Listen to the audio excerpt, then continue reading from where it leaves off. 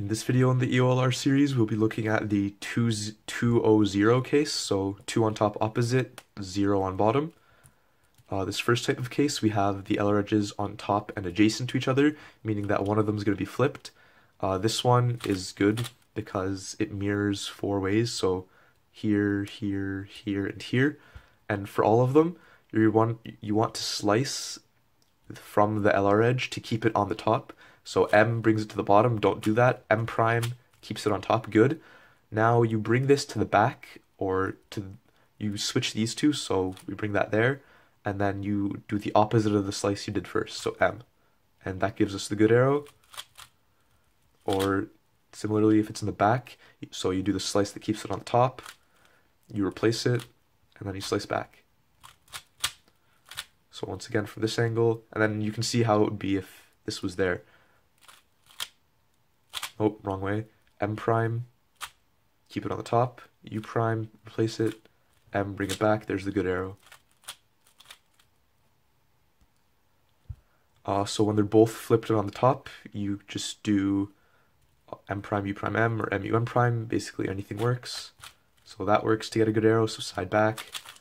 This works. But usually I just do M prime, U prime, M. And there's a good arrow. And stack them on top, there's that. In this type of case, when you have one of them on the bottom and one of them flipped on the top, what you do is set them up to the same side. So if this is on the front, you just bring this here, and you keep this, you bring this to the bottom, so M, and then U prime, M prime, and now you have a good arrow because side and back. And you can do it like that.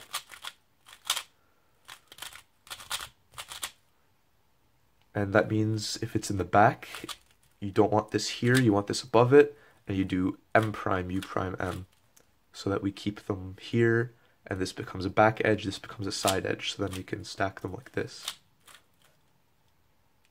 So when we have one of the LR edges on the bottom and the other one oriented on the top, so there or there, you're going to AUF to put this on the side, and then you're going to keep this on the bottom, so we'll do M, and then you're going to do the opposite of the slice you did, so then you just bring this to here so it flips, like that.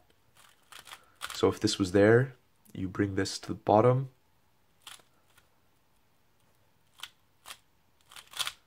that means that if they're in the back, what you do is you do M prime because you want to keep this on the bottom layer, bring this to the slice so it's going to flip, and there's that. Stack them like this. For this last case, we just have the two LR edges oriented and opposite on the top. So for this, you just do M prime, U prime, M prime, and this simplifies it into a different case.